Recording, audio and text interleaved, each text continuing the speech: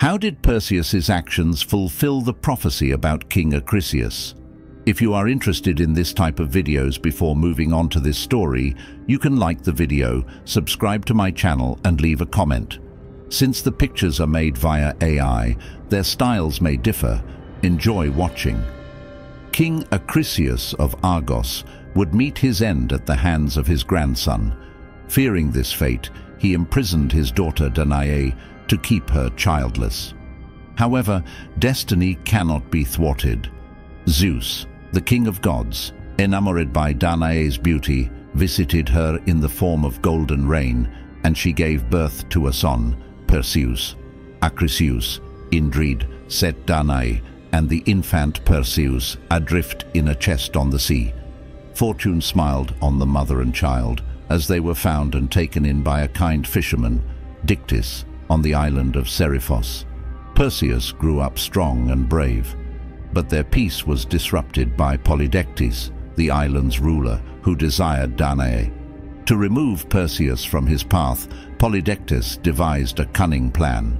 He announced his intention to marry and requested from each suitor a horse as a gift. Perseus, unable to provide such a gift, rashly promised something far more daring: the head of the Gorgon, Medusa.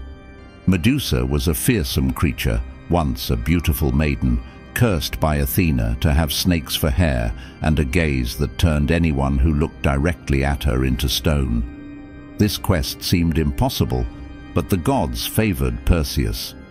Athena gifted him a reflective shield, Hermes a sharp sword, and from Hades came a helm of darkness, rendering its wearer invisible. Guided by divine help, Perseus journeyed to the end of the world, where he tricked the Graea, sisters to the Gorgons, into revealing Medusa's location.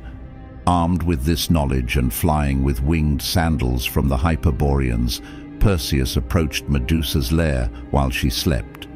Using the shield's reflection to avoid her deadly gaze, he beheaded Medusa in one swift strike.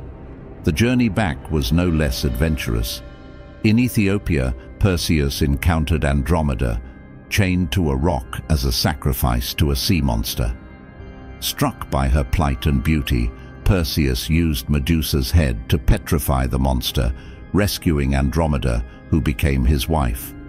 Upon his return to Seriphos, Perseus found his mother in danger from Polydectes.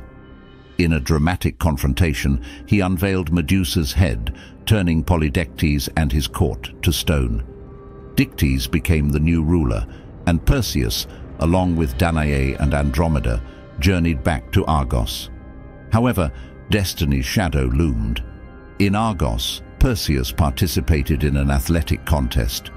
Tragically, his discus throw went astray, striking and killing an elderly spectator who was none other than King Acrisius, fulfilling the prophecy.